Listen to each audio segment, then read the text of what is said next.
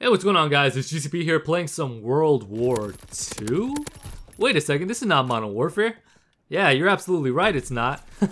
So one of the things that I have noticed in this game is that there is actually some flow here compared to Modern Warfare.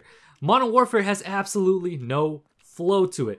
And I know a lot of it has to do with the maps and the footstep sounds and the lack of dead silence being a perk.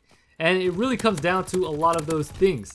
And one of the things that I've noticed is that when you take away some of those key elements needed to be able to have flow, to be able to rush, things are going to slow down a lot more.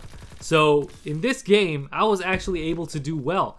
And another thing is that I didn't have a skill-based matchmaking to worry about. So all of those things put together made this an even better experience for me, because as you guys can tell, I don't think these guys are that great of players that I was coming up against. So I was able to do well, I was able to rush, and I didn't even have to worry about the footsteps. I didn't have to worry about the maps being bad, or head glitchers, or campers, or any of that stuff. And I actually did fairly well doing what I love to do best, which is actually push, be aggressive, and rush.